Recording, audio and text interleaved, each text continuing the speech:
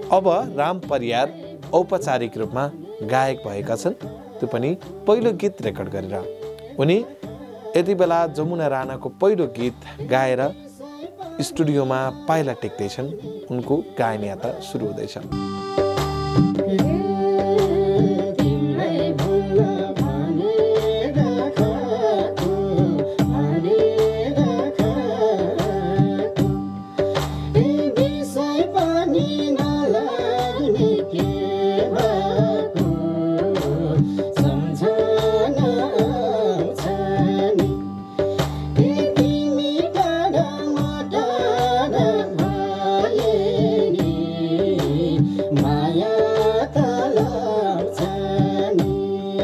आफ्नो भित्री आत्मामा डुबेर यो गीतलाई म रेकर्ड गर्छु भन्ने मैले सोचेको पनि थिएन।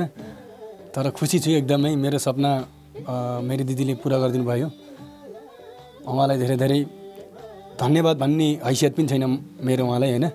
तर जे होस् उहाँले स्टुडियोमा ल्याएर गीत गाउने मेरो सपना पुरा गरिदिनु भयो। अब यति राम्रो स्वर भएको भाइ होइन, मैले एकदमै यो क्षेत्रमा यो भाइलाई कसरी ल्याउन पाए हुन्थ्यो, भाइले किन यतातिर ध्यान नदिएको होला भन्ने लाग्थ्यो क्या मलाई त्यति बेला। अब भाइको पनि आफ्नो घरेसी कारणले गर्दाखेरि अब आउनु पाउनु भएन। तर मलाई चाहिँ के पिर लाग्थ्यो भने भाइले किन ध्यान नदिएको होला, मैले लान्छु भन्ने लागिरहेको थियो। एकदमै खुसी छु नि अब होइन, भाइको स्वर अब हामी यत्रो वर्ष यो क्षेत्रमा लागिरहेछौँ र पनि अब हामीले भाइले जतिको गाउन सक्दैनौँ। मलाई त्यस्तो फिल हुन्छ कि भाइले अब त्यति राम्रो गाउनुहुन्छ, त्यस कारणले गर्दा एकदमै खुसी छु। उहाँको सपना पुरा गर्न नपाउँदै बाबा चाहिँ बित्नु भयो। अनि त्यस कारणले गर्दाखेरि चाहिँ मम्मीले के भन्नुहुन्छ तपाईँलाई के कलाकारितामा आइसकेपछि?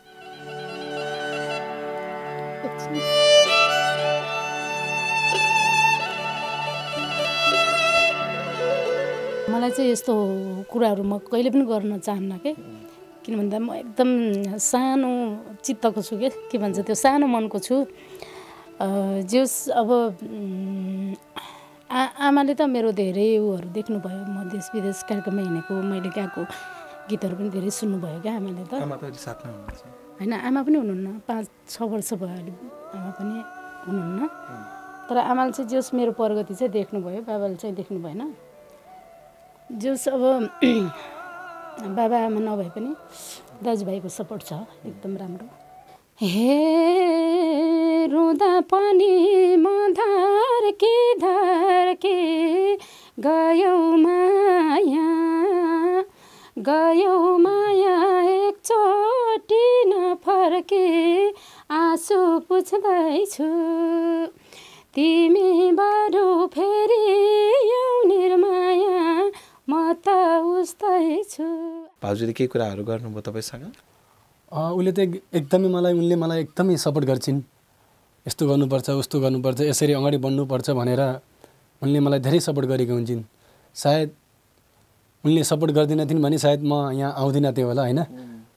उनले भनेको कारणले गर्दा नि म दिदीको पछि लागेर आएको। वेब सर्फर घर घरमा फाइबर इन्टरनेट र TV service. Contact 015970222. For more details, visit www.websurfer.com.mp. वैदिक आयुर्वेद सेवा प्रणालीले हिमाल, पहाड, तराईबाट जडीबुटीहरू संकलन गरी आफ्नै प्रशोधन केन्द्रबाट तयार गरिएका जडीबुटीबाट उपचार गरी हजारौं नयाँ तथा पुराना दीर्घ रोगीहरूलाई पुनर्जन्म दिइसकेको छ। Laligurash.com सबै खबर सबैका लागि। नमस्कार, हार्दिक स्वागत छ लालिगुराश.com लालिगुराश.com को साथमा म कमल सरगम छु। लालिगुराश.com तपाईहरुको प्रतीक्षारत एउटा विशेष अन्तर्वार्ता प्रस्तुत गर्दैछु। लामो समयदेखि लगभग 1 हप्ता भयो होला मैले जो व्यक्तिलाई अन्तर्वार्तामा समाहित गरे, जो व्यक्तिको जीवनको कथा समाहित गरे, आज उनको जीवनमा धेरै यात्राहरू बदलिएको छ। आज उनी नेपाली संगीत क्षेत्रमा सफल कलाकारको रूपमा पाइला टेक्दैछन्। अत्यन्तै सुमधुर आवाज भएका राजु परियार, जो लोक स्वर सम्राट राजु परियारसँग अधिकांश शैली र स्वर मिल्ने गायकको रूपमा चिनिएका कलाकार राम परियारलाई काठमाडौँसम्म ल्याउने र स्टुडियोसम्म प्रवेश गराउने नेपाली लोक सङ्गीतकी सर्वप्रिय लोकप्रिय लोक तथा दोहोरी गायिका जमुना राणालाई राम परियारसँगै राखेर अन्तर्वार्ता गर्दैछु। त्यो पनि जमुना राणाले उनको पहिलो सपना पुरा गर्ने क्रममा यो अन्तर्वार्ता रेकर्ड गर्दैछु। सुरुवातका केही हाइलाइट्सबाट थाहा पाइसक्नुभयो। अब राम परियार औपचारिक रूपमा गायक भएका छन्, त्यो पनि पहिलो गीत रेकर्ड गरेर। उनी यति बेला जमुना राणाको पहिलो गीत गाएर स्टुडियोमा पाइला टेक्दैछन्। उनको गायन यात्रा सुरु हुँदैछ। म जमुना राणा र राम परियारलाई सँगै राखेर धेरै कुरा गर्नेछु। धेरैले मलाई प्रश्नहरू गर्नका लागि अनुरोध पनि गर्नुभएको छ। राम परियारलाई भेट्नु भएको तस्बिर पनि म राख्छु। यो तस्बिर आजभन्दा झन्डै 4-5 वर्ष अगाडिको हो। राम परियार र जमुना राणा देखिराख्नु भएको छ। राम परियार कस्तो हुनुहुन्थ्यो 5 वर्ष अगाडि, जमुना राणा कस्तो हुनुहुन्थ्यो यो तस्बिरमा पनि ठ्याक्क देख्न सकिन्छ।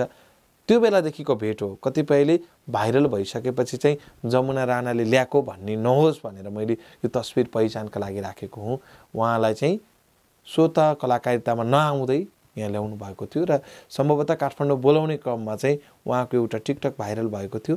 आदरणीय मेरो प्रिय मित्र आरजे सुनिल परियार, मैले एकदम सम्झिराखेको छु, अर्का खाँचेकै साथी, र उहाँको चाहिँ त्यो भिडियो लिइसकेपछि, टिकटक लिइसकेपछि आज सर्वत्र चर्चामा हुनुहुन्छ र त्यही क्रममा मैले काठमाडौँमा पहिलो अन्तर्वार्ता गरेको थिएँ र उहाँको अन्तर्वार्तालाई पनि आम दर्शकले रुचाउनु भयो।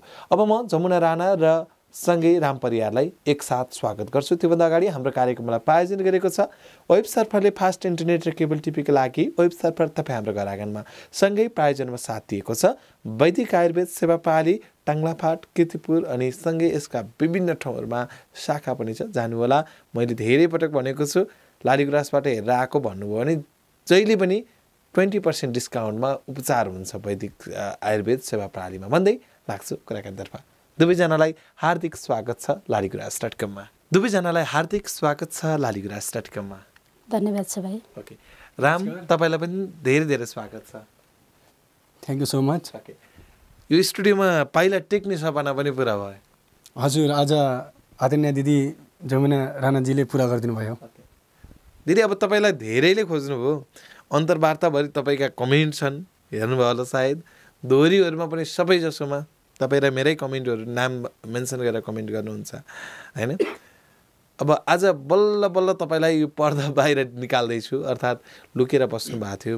हाम्रा पनि केही चाहनाहरू थियो, त्यो क्राइटेरिया थियो, त्यो अनुरूप नै तपाईँ गीतको तयारी गर्नुभयो र आज पूर्ण रूपमा गीत रेकर्डिङमा जोडिनु भयो। कतिको उत्साहित हुनुहुन्छ आज काठमाडौँ ल्याउनु भएको रामले यो प्रगति गर्दा? म त अब खुसीको सीमा नै छैन। मलाई यो स्वर एकदमै मन परेको के। हामी अब अघि नै भनिसक्नुभयो, 4-5 वर्ष अगाडि हामी दिल्लीको एउटा तिजको प्रोग्राम थियो, त्यतिखेर म गएको थिएँ। अनि अब त्यही त हो नि होइन, नयाँ नयाँलाई अब पहिल्यै दर्शक नआउँदै गाउने के अरे गाउन दिने चलन छ नि त। अनि भाइले चाहिँ पहिल्यै गाउनुभयो, हामी अब पहिल्यै पनि पुगेको थियौँ। अनि त्यस पछाडि यस्तो मिठो लाग्यो मलाई स्वर। अनि त्यति बेला मैले भाइलाई चाहिँ भाइ काठमाडौँ जानु सक्नुहुन्छ मसँग भनेको, मेरो यस्तो यस्तो छ दिदी, घरयासी कारणले म जानु सक्दिनँ, अहिले पछि आउँछु भन्नुभयो। पछि लकडाउनले गर्दा पनि अब मैले भाइलाई चाहिँ अब टाइममा ल्याउन सकेन होइन। अहिले चाहिँ एकदमै अब जे सोचेको भन्दा राम्रो भइरहेछ। सबैले माया गरिदिनु भएको छ र यस्तै माया अब अहिले एकछिनको लागि मात्रै होइन। कसरी सम्झिनु भयो मलाई? मैले त्यो चाहिँ सोध्न मन लाग्यो।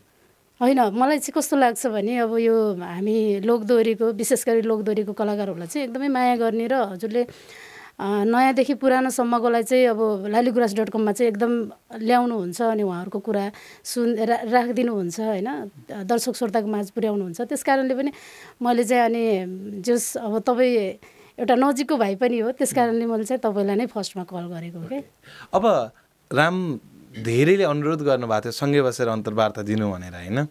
सायद कमेन्ट पढ्नुहुन्छ भने थाहा भइहाल्छ तपाईँलाई होइन।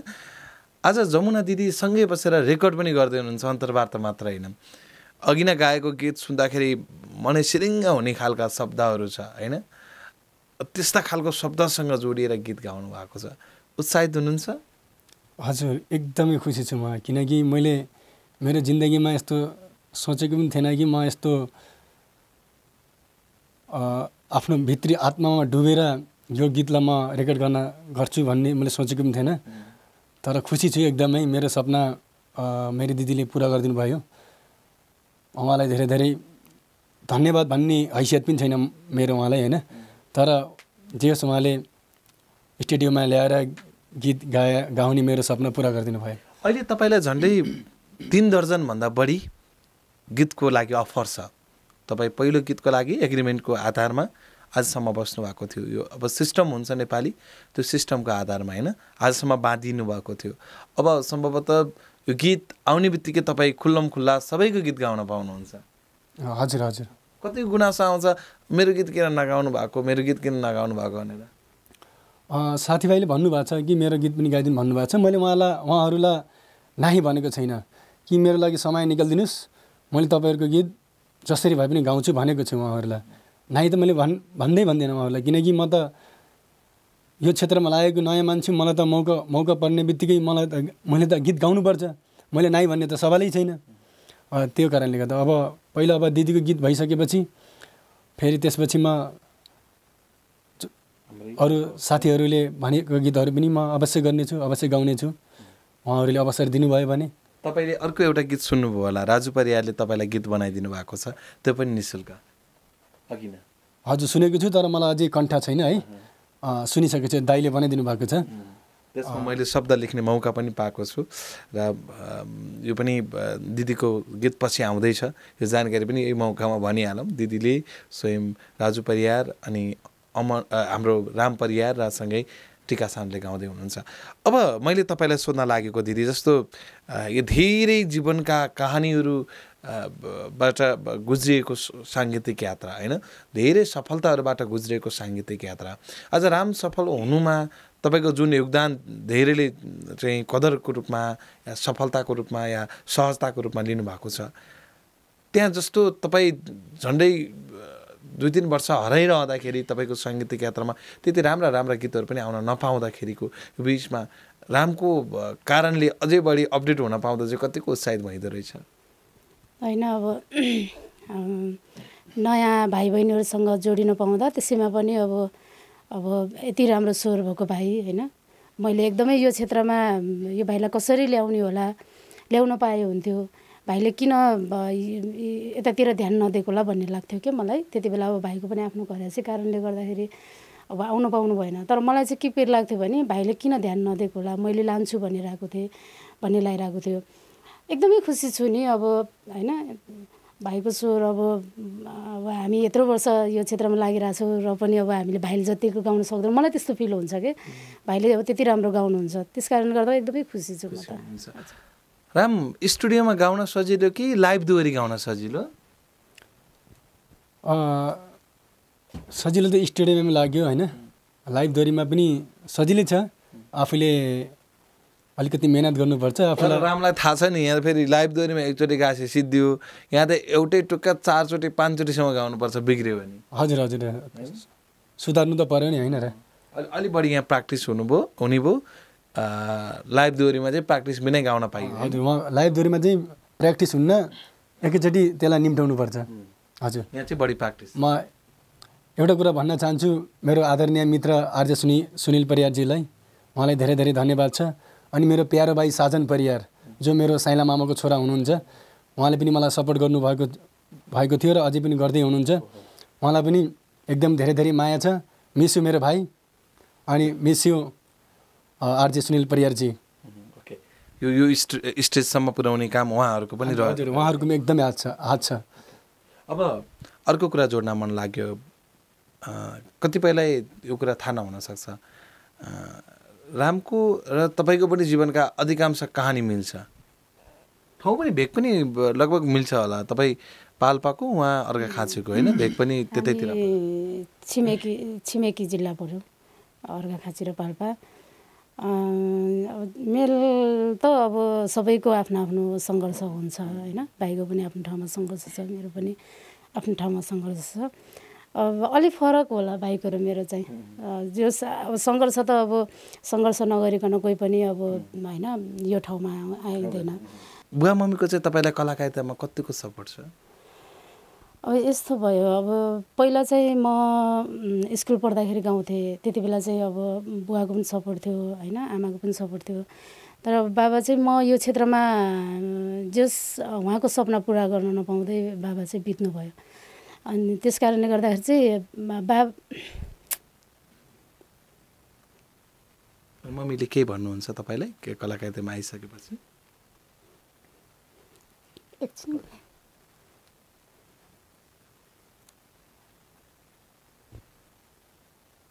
राम के भन्नुहुन्छ? तपाईँलाई पनि यो कुरा त थाहा थियो उहाँको बाबा हुनुहुन्न? हजुर हजुर। अब यसो हो नि, अब के गर्ने, अब त्यो जो दिदीले भोग्नु भएको छ त्यो पीडा म त झन् सानैमा भोगेको मान्छे हुँ, त्यही भएर दिदीलाई सम्झाउँछु अब होइन। मलाई चाहिँ यस्तो कुराहरू म कहिले पनि गर्न चाहन्न किन भन्दा म एकदम सानो चित्तको छु के भन्छ त्यो सानो मनको छु। जस अब आमाले त मेरो धेरै उहरू देख्नुभयो, म देश विदेश कार्यक्रममा हिँडेको, मैले गाएको गीतहरू पनि धेरै सुन्नुभयो क्या आमाले त। होइन आमा पनि हुनुहुन्न, 5-6 वर्ष भयो अहिले आमा पनि हुनुहुन्न। तर आमाले चाहिँ जस मेरो प्रगति चाहिँ देख्नुभयो, बाबाले चाहिँ देख्नु भएन। जस अब बाबा आमा नभए पनि दाजुभाइको सपोर्ट छ एकदम राम्रो। कलाकारितामा लाग्नु भन्नुहुन्छ? मेरो अब दाइले पनि गीत गाउनुहुन्छ, एकदम रहर गर्नुहुन्छ क्या दाइले गाउनलाई। अनि दाइ भाइले एकदम सपोर्ट गर्नुहुन्छ। ठिक छ, म यो तपाईँको पीडालाई धेरै बाहिर ल्याउनै चाहन्न, जे भोग्नेलाई थाहा हुन्छ। रामले भने जस्तै जीवनमा एकदमै धेरै पीडा भएको एकदम धेरै रोगको क्षणहरू पनि छ राम? छ नि अब होइन, अब जिन्दगीमा त्यस्ता बाटोहरू पनि आएका थिए छन्, तर अब के भन्ने है, व्यक्त गर्न मिल्दैन नि त्यस्तो। भनेपछि फेरि मन अलिक कोमल मनको मान्छे छु, फेरि गाह्रो पर्छ, त्यही भएर म भन्न चाहन्न। म यति मात्र भन्न चाहन्छु कि मेरो दर्शक श्रोताहरूलाई कि मलाई हमेसा सधैँ साथ अनि सपोर्ट सधैँ माया गरिदिनु होला। तपाईँको बाबु नानी दुईजना हुनुहुन्छ के एकजना? मेरो बाबु एउटा छ। अनि भाउजूले के भन्नुभयो, कतिको उत्साहित हुनुहुन्छ तपाईँको यो प्रगति देखेर? घरमा नि केही कुरा त भयो होला, भाउजूले केही कुराहरू गर्नुभयो तपाईँसँग? उसले त उनले मलाई एकदमै सपोर्ट गर्छिन्, यस्तो गर्नुपर्छ उस्तो गर्नुपर्छ यसरी अगाडि बढ्नुपर्छ भनेर उनले मलाई धेरै सपोर्ट गरेको हुन्छन्। सायद उनले सपोर्ट गर्दिनथिन् भने सायद म यहाँ आउँदिनँ थियो होला होइन। उनले भनेको कारणले गर्दा नि म दिदीको पछि लागेर आएको। थ्याङ्क यू भन्न विश्वास र माया छ श्रीमतीबाट? एकदमै विश्वास छ उनीप्रति, र म पनि उनको भरोसालाई कहिले तोड्ने छैन, र मलाई पनि यस्तो लाग्छ कि उनी मेरो भरोसालाई कहिले तोड्ने छैनन्, त्यति मात्रै। केही तपाईँका प्रेम कहानी चाहिँ म तपाईँको श्रीमतीसहित राखेर लिन्छु, त्यो एकदम धेरै दर्शकहरूको लागि त्यो एउटा एकदम इच्छाजनक अन्तर्वार्ता हुनेछ, किनकि मलाई केही कुरा थाहा छ तर म भन्दिनँ अहिले है। दिदीलाई सोधेँ मैले, अब अलिकति त्यो साम्य होस् तपाईँको जीवनको। छोराले पनि गीतलाई अलिकति रहर गरेको देखिन्छ तपाईँको है? एकदमै रहर भन्नाले उसले एकदमै सुन्न मन पराउँछ क्या। अब बाबु त कति काठमाडौँ आउँदा 2-2.5 वर्षको थियो होला। अब के अरे बोडस बसेर पढेको हो होइन। काठमाडौँ उसको अब साथी सङ्गत पनि त्यस्तै थियो होला, र पनि अब उसले चाहिँ एकदमै लोकगीतलाई माया गर्छ। लोकगीत ऊ सुत्ने बेलामा नि सेन्टी गीतहरू लोकगीतहरू सुनेर सुत्ने हो। एकदमै कलाकारहरू नचिनेको कोही पनि छैन लोकदोहोरीको होइन, एकदमै इन्ट्रेस्ट गर्छ। माया कतिको गर्छन् भान्जाले तपाईँलाई चाहिँ? मैले आफ्नै भान्जा पाएँ जस्तो भएको छैन। होइन एकदमै राम्रो छन्, यस्तो लाग्थ्यो उनी मेरो बेस्ट फ्रेन्ड हुन्। भान्जा त हुनुहुन्, अनि यति छिटै उनी मेरो आफ्नो भने कि मतलब कि उनी चाहिँ मेरो आफ्नो कि जस्तो फिल हुन्छ मलाई मनदेखि नै। तपाईँलाई अर्को कुरा सोधेँ, जस्तो काठमाडौँ एक त अलिकति स्वार्थी सहर नै हो, अर्को स्वार्थीहरूको पनि सहर हो क्या। स्वार्थी सहर मात्र होइन, स्वार्थीहरूको सहर पनि हो। यहाँ कोही व्यक्तिले कसैको लागि सहयोग गर्ने सोच नै बनाउँदैनन्। तर तपाईँलाई दिदीले काठमाडौँ आएदेखि नै खाना बस्न सबै व्यवस्था गरिदिनु भएको छ क्या। त्यो कुराले चाहिँ काहीँ कतै ओहो मैले दिदीलाई गर्नुपर्ने, मलाई दिदीले गरिरहनु भएको छ भन्ने हुन्छ कि हुन्न? भएको छ नि, अब के गर्ने। अब मेरो पनि भविष्यमा त्यस्तो समय आएछ भने म पनि आफ्नो दिदीले अवश्य गर्नेछु नि, जस्तै कि अहिले दिदीले मलाई गरिराख्नु भएको छ। यो स्वार्थी सहरमा पनि दयावान व्यक्ति पनि हुँदो रहेछन् भन्ने कुरा थाहा त भयो नि मलाई पनि। धन्यवाद भन्न चाहन्छु। धन्यवाद भन्ने पनि अब मैले भनिसकेँ नि होइन, शब्दै छैन अब कुन एङ्गलबाट मैले उहाँलाई धन्यवाद भनौँ। तपाईँले अस्ति एक ठाउँमा याद गर्नुभयो कि भएन, मैले तपाईँको जागिर मिलाउने क्रममा तपाईँ अर्को ठाउँमा त्यो जुन अहिले पछि जागिर अर्को ठाउँमा मिल्यो तपाईँको, जुन ठाउँमा तपाईँको जागिर मिलाउँदै गर्दाखेरि मैले 7जना 8जना कलाकारलाई रामलाई राखौँ न भन्दाखेरि कसैले पनि तपाईँलाई राख्न खोजेनन्, याद गर्नुभयो? जुन अर्को दोहोरीमा मैले नाम लिइनँ, तपाईँलाई याद भइसक्यो, तपाईँलाई राखौँ भन्दाखेरि सबैले म प्याक्छु मेरो साथीहरू छ भन्नुभयो नि, तपाईँले कतिको याद गर्नुभयो त्यो कुरा? त्यो त मैले ध्यान दिएन, मैले याद गरेन सर है, मैले त्योतर्फ त्यति सोचेन, त्यसको बारेमा मलाई याद भएन।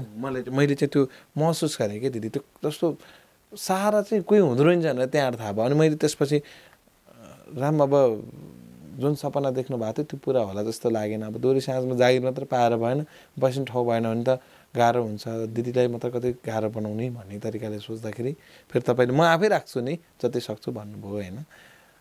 त्यो तपाईँलाई पनि त्यस्तो पर्थ्यो दिदी पहिला दोहोरीमा काम गर्दा? अहिले त अब भाइहरू अब आउँदा पनि अब होइन मिडिया मार्फत आउनु भएको छ, अनि मिडियामा चिनिसकेपछि अझै दोहोरीहरूले अलिक सहज तरिकाले स्वीकार्नुहुन्छ।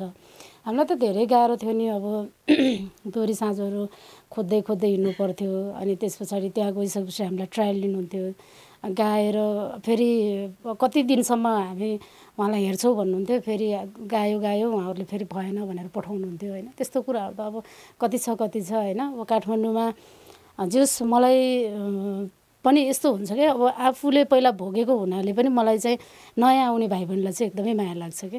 एउटा कुरा चाहिँ मलाई चाहिँ काठमाडौँमा आएर बस्न खान चाहिँ मलाई एउटा पनि दुःख भएन। मलाई चाहिँ आदरणीय दिदी एकदमै मेरो चाहिँ जन्मदिने मेरो आमा भए पनि कर्मदिने चाहिँ मलाई आदरणीय दिदी सृजना बिराई थापा दिदी हुनुहुन्छ।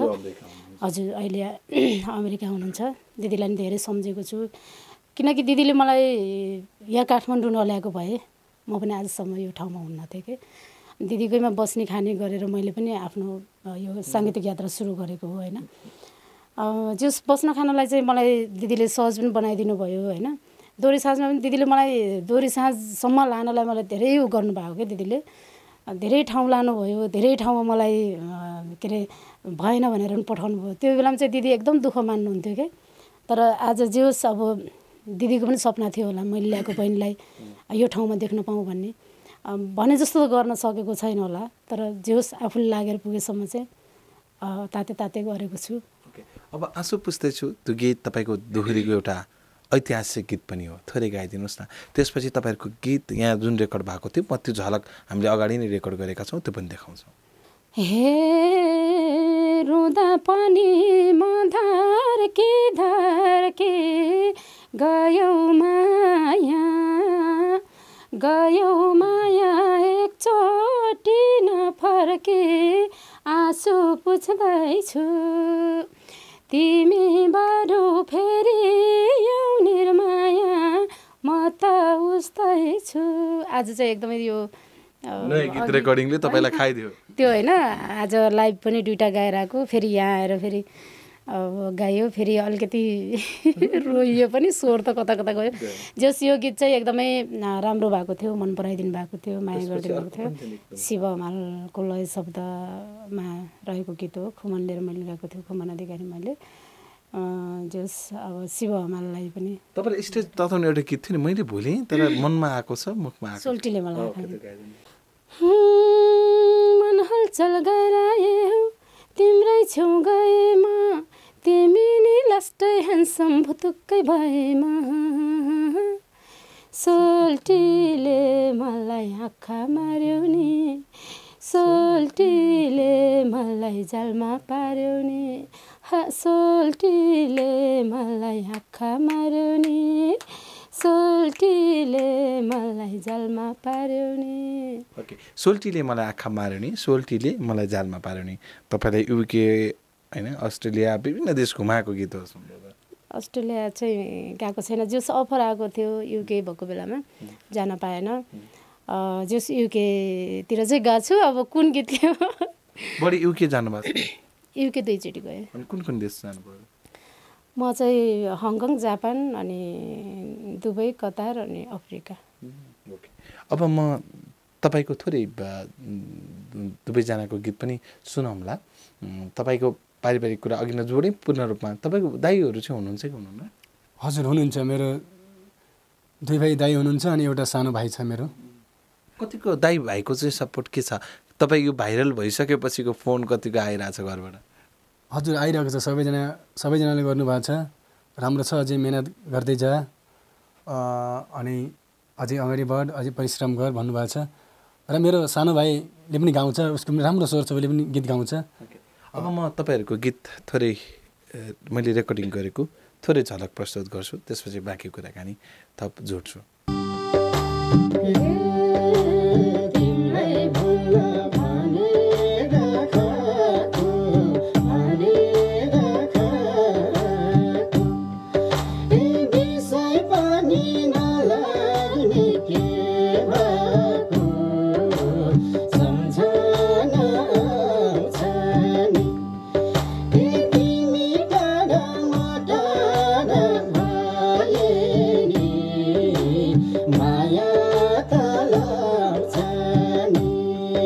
गीत पनि सुन्यौँ, एकदमै मिठो पनि भयो होइन, मैले प्रस्तुत गरेँ। अब म केही कुराहरू जस्तो अलि बढी राजु दाईसँगै नाम जोडिएको विषयमा जोड्छु।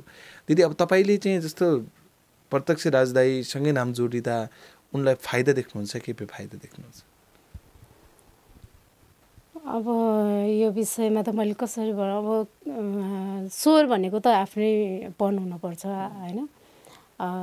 झट्ट सुन्दा पनि राम परियारको स्वर भनेर दर्शक श्रोताहरूले चिनेको राम्रो जस्तो लाग्छ होइन। तर अब उसले पनि राजु दाईको सँगै म राजु दाईको जस्तो बनाउँछु भनेर गरेको त होइन। तर अब संयोगवश अब दाईको जस्तो हुन गयो। जो सब भाइलाई चाहिँ बिस्तारै बिस्तारै चाहिँ अब कसरी हुन्छ आफ्नोपन ल्याउन चाहिँ दाईहरूले पनि आग्रह गर्नुभएको छ, मैले पनि भन्ने नै त्यही हो। रियाज गरिरहनु भएको छ? त्यस्तो रियाज त छैन, स्टुडियोमै रियाज भइरहेछ अहिले त। अब होइन गाउँदा गाउँदै अब उसैले अब थाहा हुन्छ कि अब होइन, गीत अनुसार पनि हुन्छ कतिपय कुराहरू। अनि गाउँदा गाउँदै अब उसले चाहिँ सुधार्छ भन्ने पनि लाग्छ मलाई चाहिँ। रामले के किन्नुभयो? नयाँ फोन किन्नुभयो होइन? देखाइदिउँ न दर्शकहरूलाई। पहिलो कमाएको पैसाले फोन पनि किन्नुभयो होइन? कता राखेको नि? कता राख्नुभयो त? तपाईँसँगै छ, मसँग छैन, तपाईँ किन्नुभयो। ओके ल, ठिक छ राम, मैले फोन देखाउनै पर्दैन। मतलब मैले भन्न खोजेँ अहिलेसम्म कमाएको पैसाको पहिलो चाहिँ तपाईँले फोन नै किन्नुभयो? हजुर हजुर, एउटा फोन चाहिँ किनेँ मैले, गीत गाएर लाइभ दोहोरीमा गीत गाएर एउटा फोन चाहिँ किनेँ। तपाईँसँग फोन थिएन, जस्तो काठमाडौँ आउँदाखेरि पनि गाह्रो तरिकाले आउनुभयो होइन, र दिदीले फोन दिएर तपाईँले बिचमा त चलाउनु भयो, त्यो पनि फोन समस्यागत फोन थियो, ग्रस्त होइन, फोन गऱ्यो भने नउठ्ने, त्यस्तो कति गाह्रो हुन्थ्यो आफूसँग मोबाइल नहुँदा, या भए पनि आफूले पर्याप्त जुन सबै सामाजिक सञ्जालसँग जोडिन नपाउँदा? गाह्रो भएको थियो नि, फोन त मसँग थियो, तर त्यो काठमाडौँ आउँदै बित्तिकै बिग्रियो। त्यसपछि मलाई दिदीले दिनुभएको थियो, दिदीको फोन चलाएको थिएँ। अहिले चाहिँ अब लाइभ दोहोरी गाएर कमाएको पैसाले चाहिँ एउटा मोबाइल चाहिँ किनेँ, त्यति मात्रै हो। त्यो पनि एउटा राम्रो काम चाहिँ भयो। हजुर हजुर। दिदी, तपाईँले चाहिँ जस्तो उनलाई अहिले त दैनिक 4 वा 5 वटा गीत रेकर्डको चाहिँ लाइभ दोहोरीको अफर आउँछ, त्यो देख्दा चाहिँ ओहो भाइको त छिटो प्रगति भएको छ भन्ने चाहिँ त्यहाँ देखिन्छ? जो सब तपाईँहरूले पनि सपोर्ट गर्नुभएको छ होइन। अनि राम्रो राम्रो यो लाइभ दोहोरीतिर पनि अब सारङ्गी संसार अनि इन्द्रेणी अनि त्यस पछाडि उहाँहरूले धेरैले सपोर्ट गर्नुभयो। त्यस कारणले गर्दा पनि उहाँहरूले सपोर्ट गरेको हुनाले पनि यतिको गाउँदो रहेछ भन्ने पनि अब सबैलाई भएपछि जस्तो रेकर्डिङको लागि पनि राम्रो अफर आएको छ भाइलाई। अहिले नेपालको ट्रेनिङ, नेपाली चाहिँ बजारको ट्रेनिङ हेर्ने हो भने 2 वटा इन्डियन चाहिँ भिडियोहरू छ, त्यसमा नम्बर 1 नेपालीको चाहिँ नम्बर 1 मा राम छन्। यसरी बुझौँ नेपालको अहिले लगभग ट्रेनिङमा रामलाई हेर्ने सबैजसो व्यक्तिहरू छन्, त्यसले चाहिँ उत्साहित हुनुहुन्छ? एकदमै, म त हेरिरहेको छु। अनि के अरे पहिला सुरुमा ट्रेनिङमा देखेँ, त्यस पछाडि चाहिँ कतिमा गएछ भनेर होइन, त्यो एकदम उत्साह भएर चाहिँ हेरिरहेको थिएँ मैले। तपाईँलाई चाहिँ राम्रोसँग थाहा थियो यस्तो ट्रेनिङ भन्ने हुन्छ भन्ने? त्यति खासै थाहा थिएन किनकि म ट्रेनिङ भन्दा थाहा थियो तर त्यसको अर्थ चाहिँ मैले मिनिङ चाहिँ सम्झिनँ थिएँ बुझेको थिएन अहिले चाहिँ आएर थाहा भयो आफू परेपछि थाहा भयो आफूलाई परेपछि थाहा भयो किनकि पहिला चाहिँ हेर्दाखेरि थाहा हुन्थ्यो तर यसको अर्थ के हो भन्ने कुरा चाहिँ त्यो चाहिँ पहिला चाहिँ याद हुँदैन थियो कि कोहीको आफ्नो आफ्नो चाहना होला होइन राम कहिले टाउकोमा रुमाल छुटाउँदैनन् कहिले क्याप छुटाउँदैनन् कहिले ढाका टोपी हुन त तपाईँले एउटा दोहोरीमा भनिसक्नु भएको छ त्यो कतिपय दर्शकलाई थाहा होला नहोला तपाईँको कपाल छैन टाउकोमा भन्ने हो यो सत्य हो छैन भन्दा पनि झर्न आँटेको छ त्यही भएर म टक्ला भएको थिएँ कि मतलब कि गएर मैले के भन्छन् टक्ला भएको थिएँ त्यही भएर मतलब कि झर्न आँटेको छ भनौँ अब भनेको अलिअलि कपाल छ आदि कपाल छैन त्यही त्यसैलाई बचाउनको लागि टक्ला भइरहेको छ हप्तामा भनेको त्यो कपाल बचाउनका लागि तपाईँले तालु खुइलाइरहनु भएको छ किनकि लामो राखेर झरिराख्यो नि त कपाल त्यही भएर त्यति हुन्छ त्यति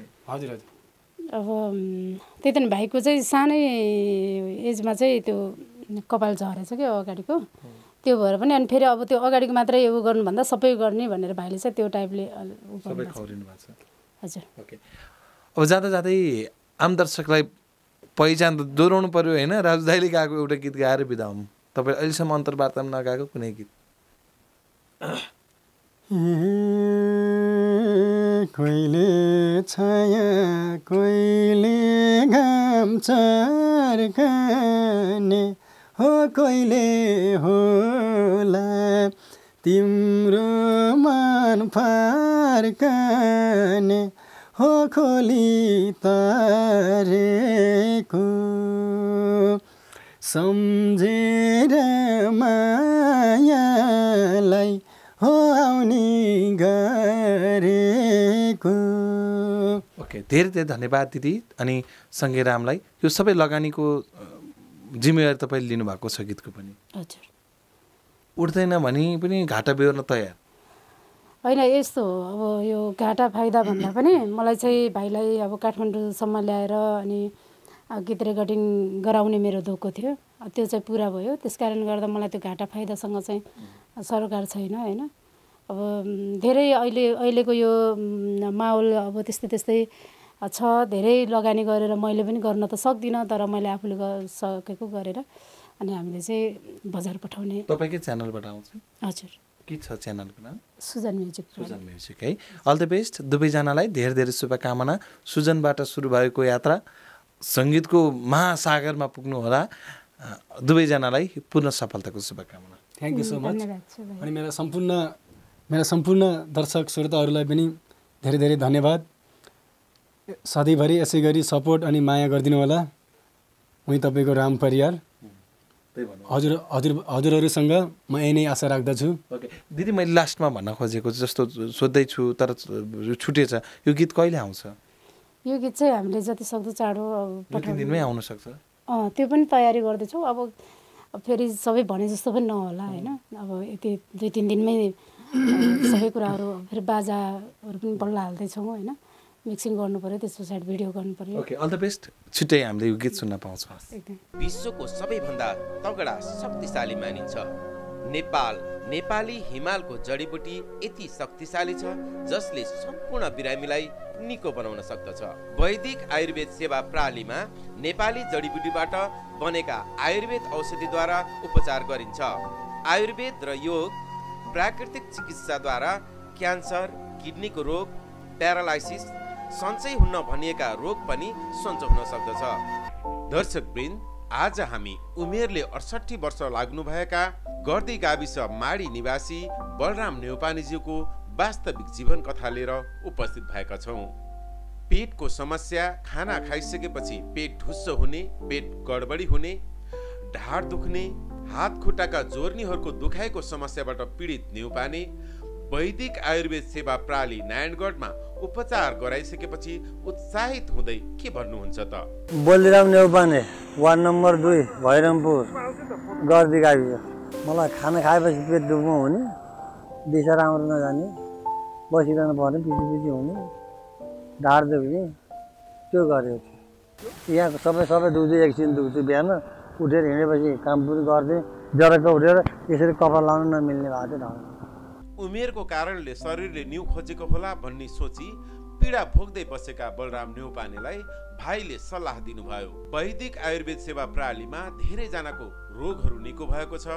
तपाईँ पनि एकपल्ट वैदिक आयुर्वेदमा उपचार गराउन हिँड्नुस् भनेर लिएर गइसकेपछि आज बलराम न्यौपाने घरका हरेक कामहरू सजिलै गर्न सक्नुहुन्छ। खेती बालीमा रमाएर बसेका बलराम न्यौपाने धान काट्ने, कोदालो खन्ने, भकार सोर्ने लगायतका दिनचर्याका कामहरू सजिलै गर्न सक्नुहुन्छ। बिमारले अब न्यु खोज्दा शरीरले न्यु खोजेको होला। त्यो आयो पहिला देखियो। त्यो देखेपछि भरमुडो भाइ आएको थियो। यस्तो बाबा भन्छु ल जा म लैहाल्छु। त्यहाँ धेरैजना सन्चो गरेर गएको छ नि भन्नु लिएर गएर त्यो दबाई ल्याएर खान थालेपछि बर्खामा काम पनि गर्दैन, धान पनि खाँदा अहिले पनि ढुल्दै कि दबाई पनि। कोरोना कालमा पनि विदेशमा लाखौं मान्छे प्रभावित भए, तर आयुर्वेद योग प्राकृतिक चिकित्साको कारणले हामीलाई खासै नोक्सान पुर्याउन सकेन भने ठुला रोगदेखि सामान्य रुगा, खोकी, ज्वरो, टन्सिल, टाउको दुखाइ, थाइराइड, कोलेस्ट्रोल, प्रेसर, सुगरमा पनि पूर्ण रूपमा निको भई बिना दबाई हिँडेको व्यक्ति भेटेकै छौँ।